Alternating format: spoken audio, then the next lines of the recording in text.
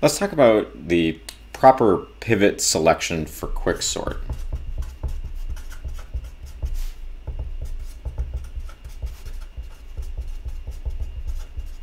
So during this quicksort algorithm, we need to select a pivot element.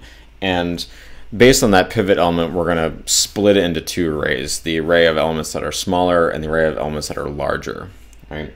So if we look at the example 2, 4, 6, 1, 3, 5, we could pick the last element as our pivot here.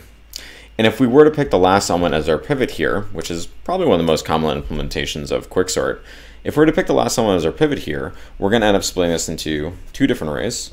All the elements that are smaller than 5, which is 2, 4, 1, and 3.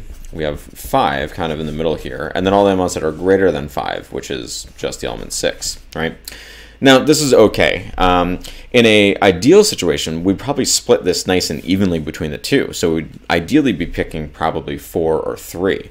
Granted, we don't want to search through this entire thing just to find out what the middle number is. That will make this, you know, the runtime for this algorithm much longer, so we don't want to go about doing that. So, what could we pick? We can pick the last pivot, the last element, like we have in this example here.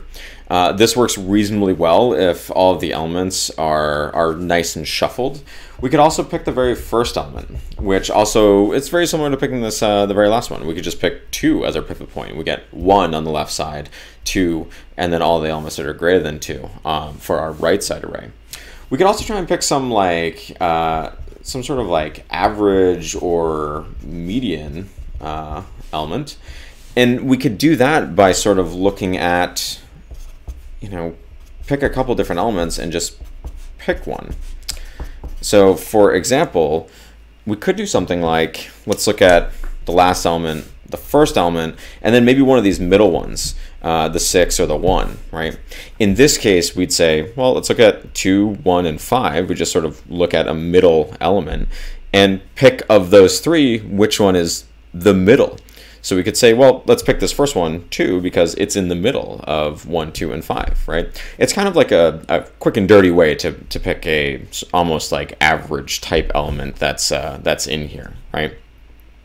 Now, the reason why we do this is because we can actually end up with that really bad worst case runtime of O of n squared if we have a sorted array. So imagine we have this case of 1, 2, 3, 4, 5, 6, and we've gone with this partitioning plan, or we've gone with this pivot selection plan, excuse me, of last or first.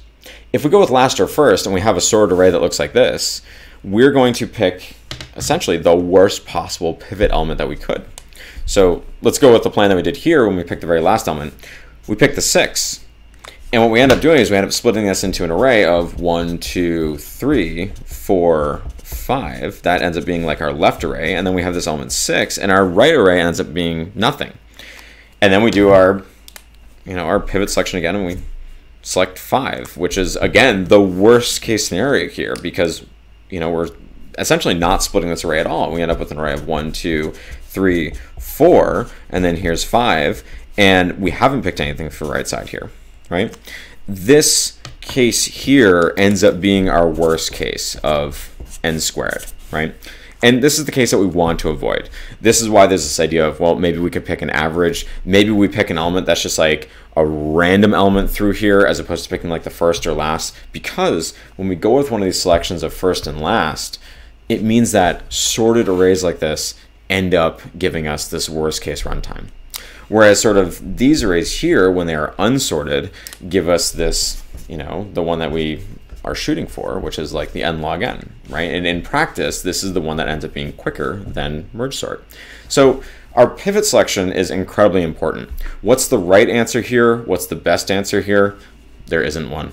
And unfortunately, we don't know if the array is sorted when it's given to us. So we can't really make a good judgment call when the function's actually running. We kind of just need to pick one of these implementations, go with it, and kind of hope for the best.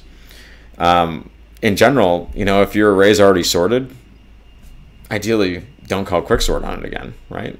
we never know that for sure. So we just kind of do our best to sort of avoid this situation.